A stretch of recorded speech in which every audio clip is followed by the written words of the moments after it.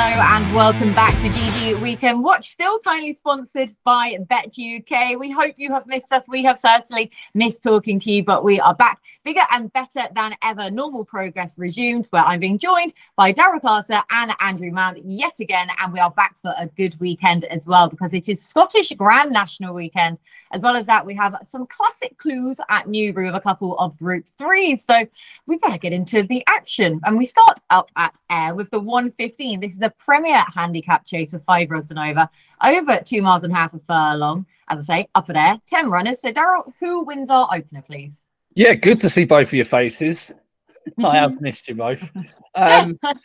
Getting stuck into this. I was keen on Frere D'Armes for Dan Skelton, but I was looking at more 4-1 than 9-4, to be honest. He's a little bit short in the market for me to be going having a bet on. First time tongue tie goes on today. I was a little bit disappointed with him at Ascot. I backed him and tipped him at Ascot, and he was beaten 5 lengths by Black Jerry. But on reflection, I thought that was quite a nice run, actually. He was coming back from a cut from a previous race at Newbury, been off the track for 128 days, and he sluiced through the race. He really shouldn't have been benefited by being held up at the rear of the field in that contest, but he sluiced through the race and just sort of tired towards finish. I think he looked like he needed the run. They put a tongue tie on. Perhaps he didn't need the run, and perhaps he's got a few wind issues. But I was looking around more 4-1 than 9-4. I do think he's the most likely winner. I think he's very well handicapped on his 2 previous runs. Beat subsequent Betfair Hurdle winner Akon Risk over fences. Beat Haddocks de Zobo at Kempton. Obviously, Balco Coastal was in the mix for those races as well. So his form is very strong. He's only a 6-year-old and he's improving. I think he's the one that's got a bit of scope of his mark of 136. I think the market's got it correct with Pay the Piper in its second favourite. I would just have it a little bit tight, a little bit more open than 9-4 the field suggests. So Frere D'Armes, but no bet unless it's 4-1 plus. Yeah, unless he drifts out from that price. Like you say, currently priced up at 9-4, but you think that the market has got it right. Frere D'Armes from Pay the Piper for Daryl. So, Andrew, do you agree with that, or where are you looking? Yeah, Pay the Piper's on my short list. I thought the field size beat him at Aintree. He tended to get crowded, dropped back, came again, field of 13. He could really do with a sort of 7 or 8 runner field, I think. But 10 is kind of borderline, so he's going to run a big race, I think. Red Rookie, he's another one who seems best in fields of 7 or fewer runners. So, again, if 1 or 2 drop out, he'd have a squeak, but I'd probably take him on at probably a shortish price. Hasanki's the one I like if the ground is genuinely, sort of softer than it was at Aintree. I thought he'd be in the first 3 or 4 again, and trouble was I was thinking he's going to be 10-1 plus. I just looked at the prices. He's 13-2. Return ticket won it last year. Returned from a wind operation to win last time out. I think the old boy will run another good race. And Malistic, I thought it was a time of year thing with him. He tends to win from November to February. He has placed second at this meeting for the last 2 years, but he is 0-4 in Class 1 company. So I thought Malistic might run second or third, but not win. I was struggling. I would go Hasanki each way because he's going to run his race. Ideally, he needs it heavy, if not soft, if not good to soft. So it's kind of like at the worst end of his going spectrum. But I still think he'll run well as he did at Aintree in the Red Run. What are we thinking the ground could be out there, Kate? Is it going to be? It's normally good ground at that time of year at that meeting, isn't it? Yeah, it normally is. Like you say, it normally dries up rapidly, and especially at Ayr, as we know, it's got such good drainage up there. But I haven't seen forecasts as such for there. But yeah, I was anticipating good. Yeah, that's what I was anticipating anyway. So whether or not that factors into there's a lot of rain forecast. Looking at XC weather, there's a lot of rain forecast for Saturday morning. Sort of up to 10, on Saturday itself, sort of up to sort of 7 or 8 mil in the morning. So it just depends if they get the higher end of that or not. Oh, hopefully for a few of my selections, hopefully they will get a bit of that anyway, because that will really do me a favour. But your main play though, Andrew, Hasanki, for all that, he's probably another horse you were hoping to get a bigger price on in the end. Right, we are moving on to Newbury's opener. This is for Group 3 Finest Surprise Stakes, otherwise known as the John Porter, for 4-year-olds and over a mile 4 at 130. Hurricane Lane makes his reappearance as a 5-year-old now, but he is a short enough price favourite for this. But Andrew, is his price justified? I don't think so on what he did last season in those 2 runs. And you see a Group 1 runner coming back in a sort of Group 3 or listed race, first time out, bigger fish to fry later in the season.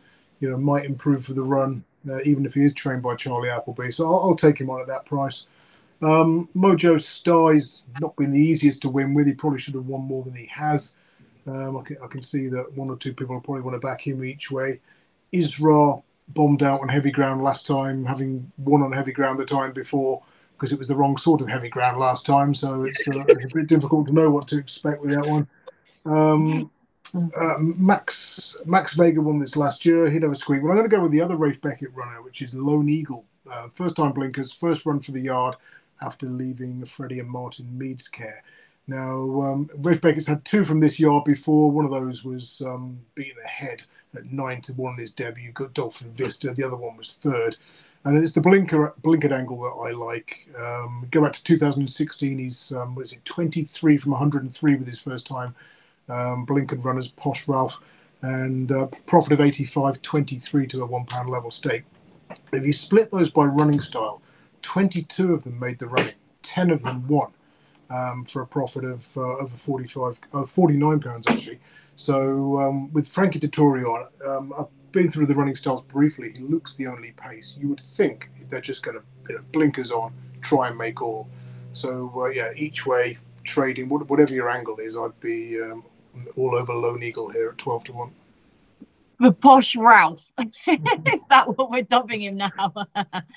Oh, you may get that pronunciation correct there, Mr. Mount, because he will not be happy with you. But you're going with the bigger price of the Rafe Beckett runners, Lone Eagle. Then 14-1, I can currently see in the first time blinkers, Frankie Dettori riding. Daryl, who are you siding with? Yeah, happy to take on Hurricane Lane here. I thought his price was skinny enough, given he was only seen twice last year. Obviously, he had some issues. You've got to take a bit on trust to be taking odds on about him, I think. Look, he's beaten Mojo Star 3 times, or 3 of the 4 times that they've met. But I just want to take a chance on Mojo Star here. I think he's unexposed to an extent. This is probably a trip shy of his best, but soft ground would definitely help with that. I think he's a smashing each way bet, really. He did finish ahead of Hurricane Lane in the Derby, and he rounded out last year, albeit his first start of the year, so he obviously had issues, but with a half-length second to Kyprios at Ascot in the Ascot Gold Cup. Look, I think he runs his track well. I think it's very straightforward here. Nice long home straight for him to get wound up. And I can see him picking up the pieces if Hurricane Lane is not at his absolute peak of his powers. And those peak of them powers were a couple of years ago now, really. I know he ran well in the Arc in October at the end of the 21 season, but you do need to take a bit on trust to back him at 5-6. I think it'd be interesting to see which way he goes in the market. But Mojo Star for me, I'll be taking him on with. Oh, yeah. I mean, I was gutted we didn't get to see him at Nottingham when the ground just went against him there, didn't it, in that listed contest prior to the off, because I really thought going into that he was going to be the new stayer on the block to really throw it down to Trushan, and Trushan didn't really need any extra help with having someone throw it down to him anyway. So this might well have been the plan of Mojo Star take up this engagement. Then instead, we're back up north now to Ayr for a novices or no, this is not the novices champion handicap chase for 5 rods and over 3 miles at 150. Looks an open enough contest here though, Daryl. So who wins it?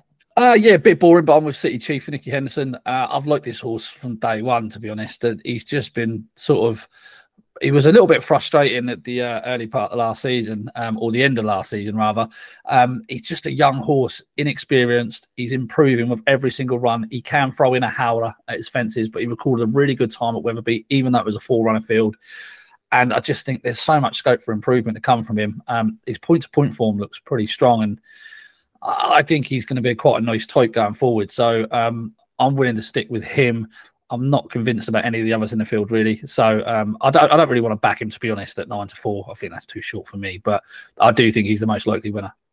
Yeah, play it with a straight bat. And he still looks like a horse where he's open to any amount of improvement as well. He's just the slowest burner I think I've seen. Yeah. He still looks so green in his races, doesn't he? Kind of a big burly type where he's still doing enough wrong, but has managed to win those last 2 despite, in my opinion, doing still enough wrong anyway. So City Chief playing with a straight bat for Daryl. Andrew, who do you like?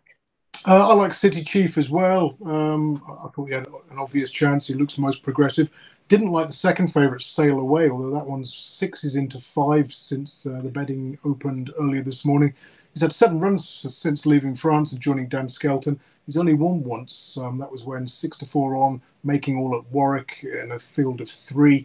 he's gone off short prices in many of his starts and got beaten. So I thought he was flattered by that front-running Warwick win. Quite happy to take him on. At a big price, Ned Tanner, I thought, might run some sort of race, provided there's a bit of rain around. He's got a good record at this track. And I just thought he could be in the 3 or, chase home the favourite if you're looking for a big price forecast. 16-1 about Ned Tanner. So, yeah, there's your one for the forecast. But you're both in agreement in terms of the win about City Chief to bring up the hat trick. Right, we have a classic trial up next in the form of the Group 3 Frere D'Armes, 4 fillies, age 3 over 7 furlongs at Newbury at 205. 1,000 guineas clues within this. A wide open renewal, I thought. Really, which, I mean, personally, I wanted to keep experience on side in this race. It's an angle that we've seen to winning effect in recent years. Therefore, I'm siding with Swingalong to prove herself over this trip, as I don't think she'll have much of an issue over this distance, because when she won the Group 2 Lowther Stakes at York, she set a really good pace there, yet she still kept on in the finish to post a good time, but she definitely wasn't stopping at the line. And I thought at that point, oh yeah, she'll get 7 furlongs, no problem. But it made sense, therefore, that they would still go to the Group 1 Cheveley Park. But a race that she wasn't able to boss, and she still ran a solid race, sets a high standard for the others to have to improve to meet. But, Andrew, who are you siding with? I'm backing Get Out of Jail Free, which is a card I'm playing here, because this is the last race I looked at, and I kind of got to the number 1 horse, and it was time to start recording. So... yeah, at least you're honest. Yeah, I've not done enough work on this to warrant a selection. So, what was your selection again, Kate? Swingalong. Swingalong. Swingalong. The experience angle. You're coming off a suspense to play for me in this. My knees have gone. Oh God! I can't last the full 90 minutes. So, you're up. Swingalong for me. I'm the Divock Origi of this podcast, am I? Super sub. Just tap me in then, coach. Right, I'm in with Swingalong. No pressure, Daryl, but it's all on you. Well, I've not got a massively confident selection, but I've got an angle I like to follow and back. So I'll stick with that. I agree with you in terms of Swingalong and sort of Magical Sunset do set a fairly decent standard if they're going to run up to that on their seasonal return. So they'll probably be hard to beat. But I've had a bit of a stab at Embrace for Owen Barrows. I like backing Owen Barrows horses when Jim Crowley's on. I've got some few stats here for you. They got a 25% strike rate on turf, right? 60 winners from 240 when they partner. At Newbury, they're 8 for 34. They're massively profitable back, £18 to £1 level stake. They've done it with Group 1 winners, and they've done it with 2-year-olds. So there's no real sort of niche sort of crop of horses that you should be backing when you back these two. But if you did just back their 3-year-olds, they're 17 from 50, 34% from their last 50 runners, £61 profit to £1 level stake. And those going from the all-weather to turf are 10 for 39. So I think they've got a really good record. I think they're underestimated when they partner up, and I don't know why they should be, because obviously they've got the record to suggest that they go well. This Embrace won quite nicely at Wolverhampton. On her debut, she was a massive eye catcher behind Dancing Goddess, who's rated 96 at Kempton. Just green as grass, didn't know what to do, and then just steamed home, loosing through the field. I'm just quite interested to see how she goes in the betting, because the record is hard to ignore of the trainer and jockey, and I'm always keeping an eye out for when Owen Barrows books Jim Crowley. So I've had a bit of a stab, 4 places on offer at Embrace, and hoping probably some towards the top of the market, sort of underperform at being their seasonal reappearance. I thought that your Swingalong and Magical Sunset, between the two, should have been clear favourites, really. But obviously, the Godolphin Blue of William Buick is heading up affairs, obviously, because of this time of year. So it's a given. Yeah. Exactly. It's an absolute given, as we'll be finding out potentially then this afternoon as well, as we record 2 p.m. then on Thursday afternoon. But yeah, I as soon as I saw that Bridestone was in at her current price, I just thought, oh, surely that's worth taking. And like I say, it's just connections why she is there. But 25-1 about Embrace, and it's not even a horse in the Shadwell Silks for Owen Burrows and Jim Crowley here either. But yeah, stats are plenty then to further bolster that claim for Embrace at a big price. Back to air now. We're on to the Scottish Champion Hurdle, a Grade 2 listed handicap for 4-year-olds and over 2 miles at 225. A wide open contest this year, but Daryl, who did you land on? Excuse me. Soaring Glory for me. Obviously he goes very well fresh, so I've been off 112 days. John Joe O'Neill seems to target specific races with this horse, as we see last season and the year before. I just don't think he's had too much racing. And I think this is a good opportunity if they've got him completely right. He obviously ran over fences on seasonal return at Carlisle. That was just a blowout. He's not really a chaser. And then went back over hurdles at Newbury on deep ground, which I don't think he liked at all. But it's good in the going description up here at the moment. Obviously, he doesn't want it too quick. But the last time he had that, he was fifth in the Betfair hurdle. He's something like £13 better off with First Street.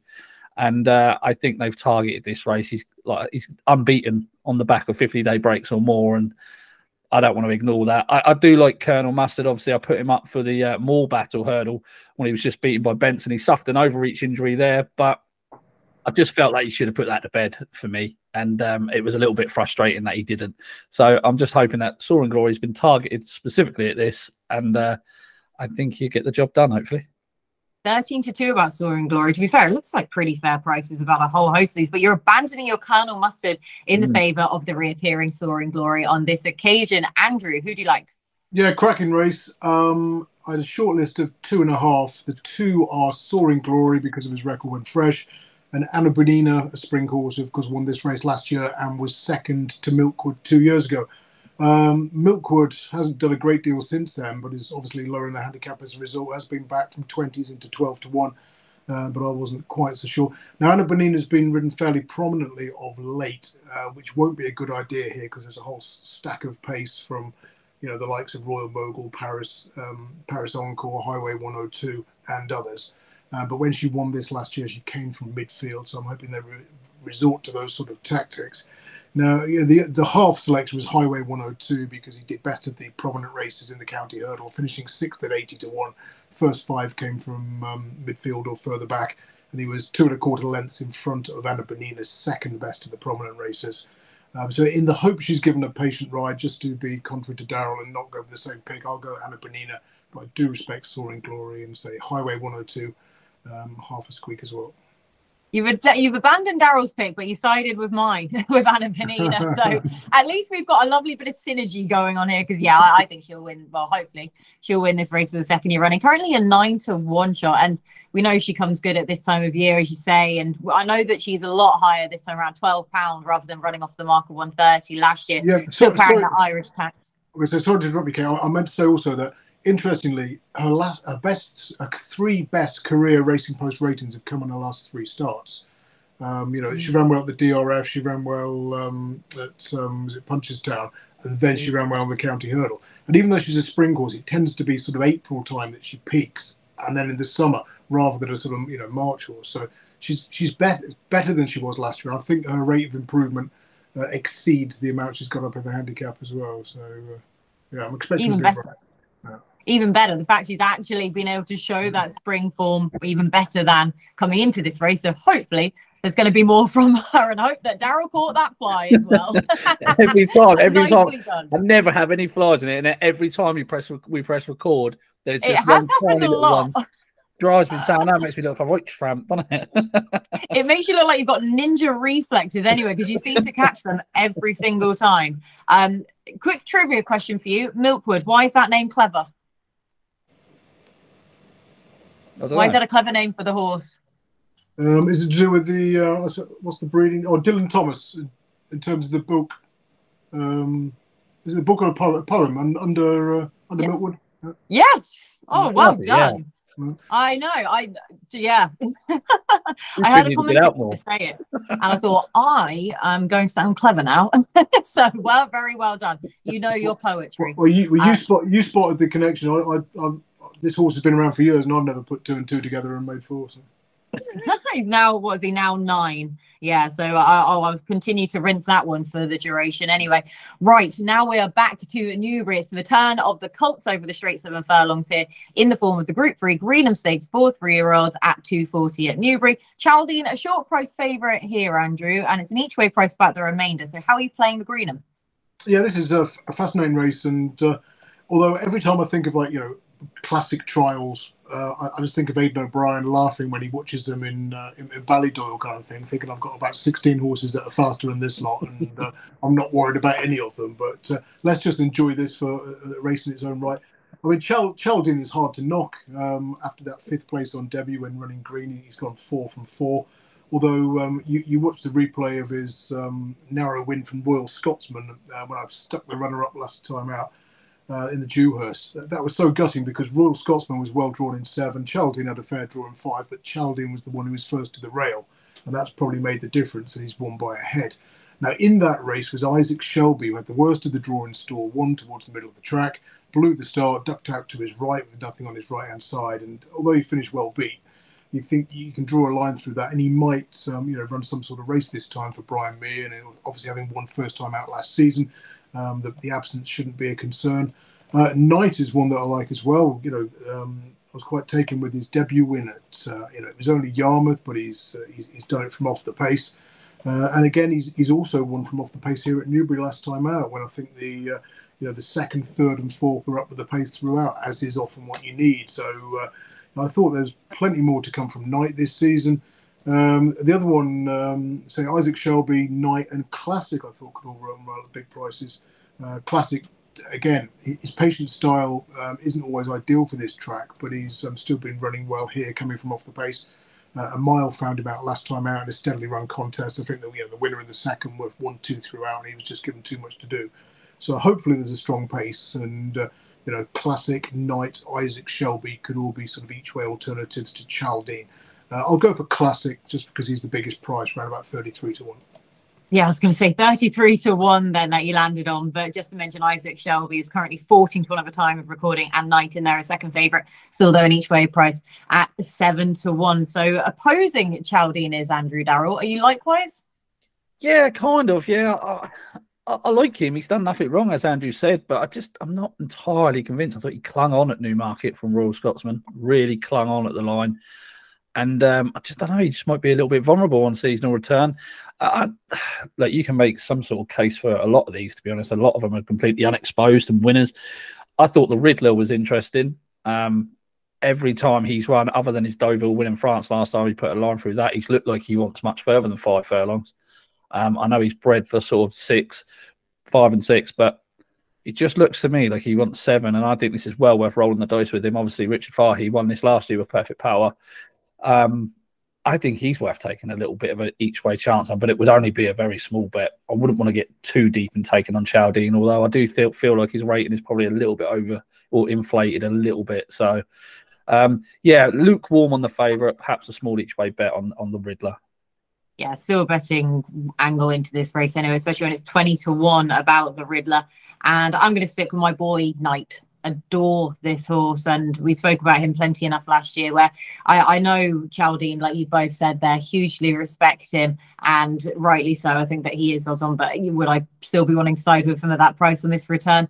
No, but I thought it was interesting with Knight when seeing entries at the start of the week that he was in the Craven, but they've ended up going to this race when I actually think Craven looks an easier race in this race. So I think that they've actually selected the tougher option here, but it also makes sense, therefore, to send him back over the same course and distance.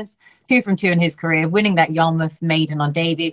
And as we always say, that Yarmouth form should never be underestimated. And then he powered through the heavy ground at Newbury in the Group 3 Horace Hill.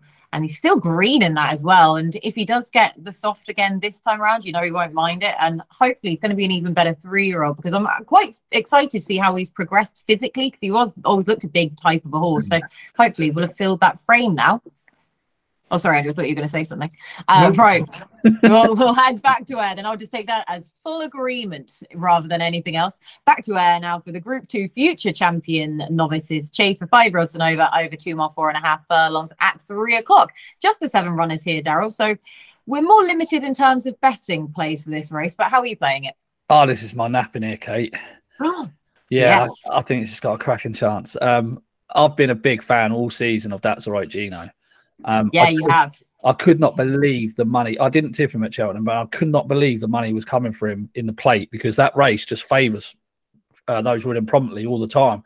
And he was never going to be able to pick up in amongst a big field like that and come through. He can make the odd hash at the fence as well. So I just couldn't believe the money came for him, but it came in stroves, and he went off 5 to 1 favourite for that. The time before at Kempton, I was tempted to tip him then, but I know that he jumped slightly out to the left. And I just thought that there was no pace in the race and that just could cost him. So we went with Solo. Thankfully, Solo won and he finished second. He stayed on really strongly. The time before at Cheltenham behind Stage Star, he had no right to finish second because it was Stage Star and Harry Cobden, as they've done all season, dictated the race from the front, set steady fractions throughout. And Datsalrightgino held up, had no right to finish second the way he did. And I thought it was a really impressive performance. I think this track is absolutely made for him. There's 4 fences in the home straight at Ayr, so it doesn't let the front runners sort of get away from you too much. It's very hard to dictate races around there. And he will just have that long home straight with 4 fences to be able to pick up. Smaller field's definitely going to suit him. The ground's absolutely perfect. I think everything is right for Datsalrightgino in here. I'm not entirely convinced that Balco Coastal's the strongest stayer at 2.5 miles. I don't think Thunder Rock wants 2.5 miles. I think he wants 3. I'm not sure what's going on with Unexpected Party, and I would be very, very disappointed if Datsalrightgino cannot get the job done here. This is his win. Bullish. This is what we want on our return, is these sorts of bullish statements. And he has been a horse that you've been a fan of for a long time. I think we could all vouch for that. But hopefully his running style will be more suited this time around rather than his latest starts. Andrew, any further bullish comments? I hope so. Yeah. Hopefully it's the same horse. This is a cracking contest. Balco Coastal's a funny old one, isn't he? In that he jumps out to his left, but he's only ever won right-handed. Although, given that it's all sort of Kempton Huntington form, it's possible that he just needs a flat track. So I think Ayr should suit, but 2 to 1, I'm quite happy to leave him alone. That's all right, Gino. Daryl makes a fine case, but here's a horse who's won once from his last 10 starts. So you can make excuses for some of those, but you're thinking, well, should he have won a little bit more than he actually has? I disagree with Daryl about front runners at Ayr. I think it's a massive front runners track a lot of the time, particularly in the winter when the ground is soft, perhaps more so. Thunder Rock, I thought he jumped better than he normally does over fences when he was 6th at Cheltenham. And again, he was ridden patiently when you wanted to be up with the pace. With only 7 runners, maybe he'll do a little bit better here. Yes, and Unexpected Party. He was ridden patiently in the Stage Star race as well at Cheltenham the Real Whacker race as well. You look at that, the Real Whacker, Jerry Colomb and the 3rd Bron, they're all up with the pace throughout. And he was just too far back in a race that wasn't run to suit. It's a strange way they've campaigned it, because it looked for all intents and purposes as though he was being laid out for one of the handicaps at the Cheltenham Festival. So to see him rock up in that race and outrun his 100 to 1 odds, I thought was very interesting. Richmond Lake's got a chance. I mean, he was Andy Holding, who keeps his own speed figures. Obviously, he was the raving about him after that. Run at Ayr when he was 2nd to One Fine Man. He was then stepped up to 2.5 at Haydock. I know Andy napped him that day. All he did was drift, and he's bolted up by 4 lengths. Clearly appreciating the return to 2.5. He's actually entered over the same trip at Ayr on Friday, though. But over the years, we've seen plenty of horses run twice in a few days in Aintree, and sometimes the Inval. Win twice. I was just about to say, the name escapes me. Henderson's, of course. So Donald McCain this time. But yeah, if Richmond Lake does run here, do keep an eye on him. But I'll go Unexpected Party over Thunder Rock. Okay. But it's one of those ones with 7 runners. It's going to be maybe be a bit creative if you're having a play spot and try and have a few in against the favourite. Do we know why Bridget Andrews is riding and not Dan Skelton? I thought Dan Skelton was dropped up. Harry got a bad fall there yesterday on Cheltenham, at Cheltenham. And is he out for the week? Yeah, and so he stood down for the remainder of his rise at Cheltenham yesterday. So I just presumed that was why. Yeah, that makes sense. Yeah, injuries are plenty. But yes, so interesting ways to play that race. For all that we didn't have the massive field, it's still a really, really intriguing contest at 3 o'clock at Ayr. 3:15 then at Newbury. We definitely have a betting heat here in the form of the Spring Cup handicap for 4-year-olds and over a mile at 3:15. 11 for the field, but beyond the favourites, an each way price about the remainder. So Andrew, who are you siding with? How are you playing it? There you go. Yeah, first up, what a disappointing turnout for the Spring Cup. Only 13 runners. 10 years ago, there were 25 in this when Rafe Beckett won it with half a sixpence. Used to be a great race for slagging off Jamie Spencer as he, weaved in and out the field and came there cruising only to finish second. So he's on, bless him. So I suppose we might get an element of that anyway. The one I'm going with is another first-time Blinkered Rafe Beckett runner, Jimi Hendrix, who ran in the Lincoln last time out, 13th behind Migration. Had what turned out to be a tricky draw towards the far side. Ran with credit, first run since being gelded. And I say the blinkers go on this time. And 23 from 103 since 2016 for the trainer with his headgear, plus 85 quid or thereabouts. And let's hope he's going to be ridden a little bit closer to the pace this time in the first time headgear. Brunch is one for your place spots. We know what he does. He comes there from off the pace travelling, finishes second most of the time as he did in his comeback. So he'll probably be there or thereabouts. But I just couldn't believe how poor a race it was compared. Even though they boosted the prize money, I mean it's still not supersonic, 36 grand compared to 77 for the Lincoln. But it was like 25 grand I think last year or thereabouts. So it just shows you what's happening to some of these horses. They're getting sold to Hong Kong and or Australia rather than running here. Yeah, exactly, which is sorry state of affairs then, but it is the truth, and you can't really blame Connections for doing that. But your main play though, Jimi Hendrix, for your mate Posh Ralph. Daryl, who do you like?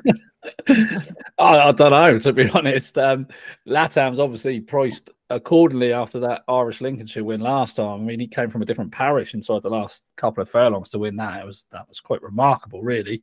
That was a massive step forward from anything he had done previously. So it's not out of the question that he steps forward again 28 days later. I was kind of looking at Saga, Atrium. Atrium's quite interesting. I listened to Charlie Fellows' podcast actually the other day. He said that he worked the house down before his run in the Lincoln. And Kieran Schumacher reckons that he didn't like being crowded and he spat his dummy out a bit. So I can see there'll probably be money coming for him.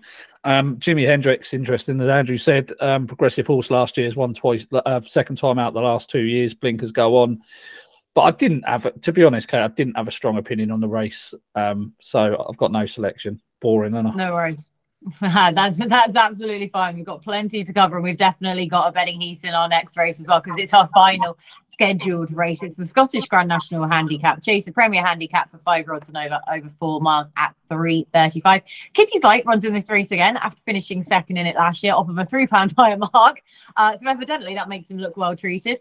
But I'm going to kick us off if that's okay. So I like Elvis Mail. Currently priced up at 18 to 1 to hopefully double up on his success from last time out at Kelso when returned to fences after his first flight unseat at Cheltenham. But he rewrote that wrong then, and he just looked to love the return to further and larger obstacles last time out. For all that, I think ultimately he prefers cutting the ground, hence why I alluded to earlier. I wouldn't mind a few showers in the morning, but he has previously run well at this track on good to soft ground, so I'm not massively concerned, and hopefully Connections, despite it being the end of the season, if they had the concerns, they just won't run him. But yeah, he ticks plenty of other boxes to chance at a big price. So it's Elvis Mail for me, Daryl, but who are you siding with? Under supervision, just because I keep backing this horse and he keeps getting beat. So I'm just going to continue to following him. I'm just going to continue to go off that cliff now. There's definitely a big pot in him, and if not, so be it. But obviously, I'm going to back Kitty's Light as well. I just thought the run in the Ida was just remarkable, really. Hitting nearly every single fence on the way round, still getting up to win, was just so well handicapped. It's up £8. Like, that £8 wouldn't have stopped him that day.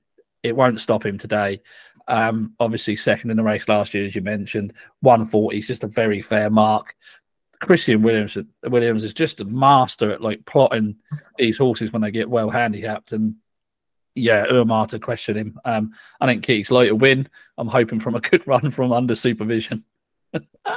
It's the end of the season, so if you don't keep following these horses off that cliff, well, then it's pointless, isn't it, really? If you've gone the whole way round with them through the whole campaign, you've got to stick with them, especially when they're 20 to 1 in a race of this nature. But I think, yeah, we're in agreement that Kitty's Light is most definitely the horse to beat. And Christian Williams, he's managed to do it again, Andrew. He's managed to get a horse that's well treated for this race. Yeah, it looks like he's done it again, doesn't it, with Kitty's Lights? He's one of 4 on the shortlist. The other is Monbeg Genius, third to Korak Rambler in the Ultima. That took his record on left-handed tracks to 5 wins, a third and a fourth on his reappearance this season, his first run following wind surgery in a run that was probably needed. But again, his price is well covered, as is that of Kitty's Light. I mean, Empire Steel, I thought the ground was too quick. Flower of Scotland's a Kelso expert. Elvis Mail, I thought might be best when fresh and wouldn't be here. I know that last week came after a recentish run, but he'd only got as far as the first at Cheltenham the time before. That's just my theory. I'm probably wrong. I usually am. 3 under through 5 was interesting because he's one that I've been shouting at them all season to run him right-handed, thinking he could have made up to a King George performer because he's 4 from 4 when he goes right-handed. Although maybe it's just that he needs a small field, and he's been running, in big field races at Cheltenham. He's ran in the Coral Gold Cup handicap chase at Newbury.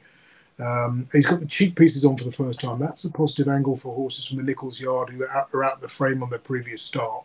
So, I've seen it before with the horses. They look like they need small fields. When the pieces go on and they're not quite as, worried by what's around them.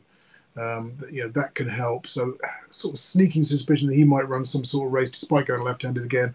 Under supervision, I thought he needs a field of 7 or fewer runners. He's 0 from 7 in fields of 8+, but then he's a big price, and it's a race Nigel Twiston Davis has done well in before. Magnus Sammy's got to go right-handed. Famous Bridge is the other, the third on my shortlist. 3 from 3 going left-handed in the spring, so he could go well at a big price. And the other one, half interesting, is Half Shot. 50 to 1, stamina doubt, but he ran well last time. He's had 6 runs in March and April, and he's been in the first 3 in all 6 of them, winning once. So, if you want a couple at big prices, have a look at Famous Bridge and Half Shot. But it's hard to get away from that pair at the front of the market, particularly Kitty's. Yeah, I think we are all in agreement for that. And you know what? I won't even be discouraged whatsoever if he does go and goes on better in this race than he did last year, because I just love that operation with the Christian Williams team. But a couple of good, really big price horses then for Andrew. Just looking at our sponsors, Bet UK, a fifth of the odds, 6 places. So you can back those 4 and a couple more. Yeah, and a few more just to add into the mix as well. And we've given you those extra few as well, so you're very welcome. But yeah, extra places on offer, so do make sure you utilise that. Right, Andrew, I'll head back to you, please, for anything from anywhere else. Yeah, the 4:55 at Newbury on Saturday. Warning sign for Gary Moore, stepping up to 10 furlongs. This one ran in the Spring Mile, the Lincoln Consolation Race, and of course, when they ran that race, we didn't know if there was any draw bias at all at Doncaster. We could only guess. Turned out there was a massive one, and if you were on the far side, you were really in the swamp. Now, only 4 horses stayed in that in that far side area: stalls 1, 2, 3, and 4, and they pretty much finished out with the washing. Although Warning Sign was 10th, beaten 11 lengths. He's finished something like 30 lengths ahead of the next one of that quartet to race on that far side. That was Isla Kai, went off the 9-2 favourite. I thought it was a huge run. That was his first start since being gelded. He was ridden by a £7 claimer. He's ridden by another one in Tom Quealy, you could argue here, but or a £6.5 claimer. I'm being unfair there, but previously when he was trained in France, he has won over 1.25 miles and been campaigned up to an extended 1.3 miles. So 4th run for Gary Moore. Drawn 1, that can be handy over 10 furlongs at Newbury. I'll go Warning Sign. Warning Sign in the 4:55 at Newbury. For anything from anywhere else for Andrew. Daryl, anything from anywhere else for you? Oh, can't hear you. The fly's over your microphone. The fly's got me. It was Warning Sign in the 4:55 at Newbury, and in the same race, Mustazid. Again, Mustazid, another one I've been going off a cliff with. But I totally agree with everything Andrew said. It was eye-popping, the run at Doncaster last time from on the wrong side of the track, and it just went down in my notebook as one to keep a very close eye on next time. So, I'm not too sure about the trip, but I thought it was interesting. In the same race, Mustazid. This horse is better than 77 on a going day, I'm telling you now. But whether or not he is on a going day is another question. I haven't seen any prices for the race, so that's why I sort of can't. I haven't put any of them on my column because I can't, work out the race without the prices. So, Yeah, exactly. Especially in a race of that nature with 18 runners to go to post as well. We don't have prices, but at least you're both in agreement with the one with warning sign. But then you're also shoving in Mustazid as well. But do make sure you wait for prices. Daryl, I'll go back to you, please, for your nap. Yeah. 3 o'clock Ayr. That's right, Gino. Perfect. Just to reiterate, like I say, you did make it known at the time that he was going to end up being your nap. Andrew? I was going to go warning sign, but I haven't seen any prices yet. So he could be 7-2. He could be 12-1. So I'll go for Lone Eagle at Newbury. That's in the 130, and I hope he just blasts off in the first time blinkers and makes all. The posh Ralph, wonderful. I was between Anna and Swingalong. I'll go Anna Bunina in the 225 at Ayr in the Scottish Champion Hurdle for my own nap. Right, that is everything from us on a jam-packed show. A big thank you to Daryl and to Andrew for all of their hard work. Thank you so much to you for joining us again. Best of luck with your bets this weekend and enjoy the action.